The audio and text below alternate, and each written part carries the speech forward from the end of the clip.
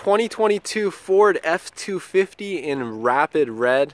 Beautiful looking truck. This one has low kilometers, just over 30,000, and has only had one owner. It was sold and serviced here new.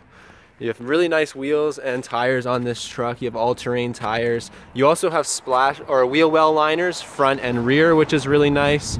Of course, you have your running boards there to step up, and it even extends back into the bed so you can step into the bed as well.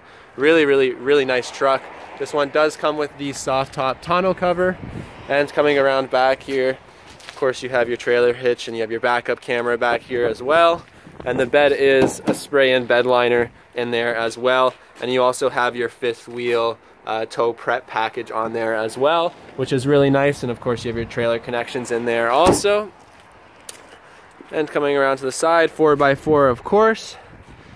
And stepping into the truck, you do have your tow mirrors on here as well, which is really nice to have. Stepping into the truck, plenty of storage in the driver's side doors, power mirrors and locks of course, and windows. And then you have your cloth interior in here. And this one does come with WeatherTech floor mats. So under here you can see the WeatherTech on both sides, which is really nice to have. And you do have that power seat with lumbar support.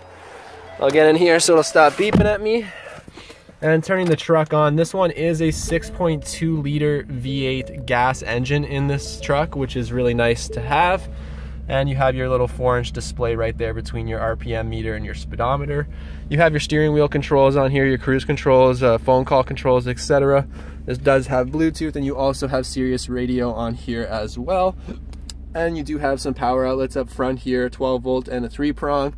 Then you have your air conditioning setting. You do also have heated mirrors on here, which is really nice. USB A and C down there, as well as another 12 volt, so you have plenty of power up front.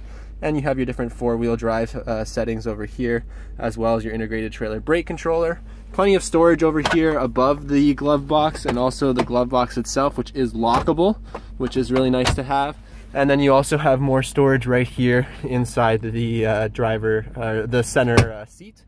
And you also have some storage behind the seats back here as well. It's a really nice truck, and a great work truck as well.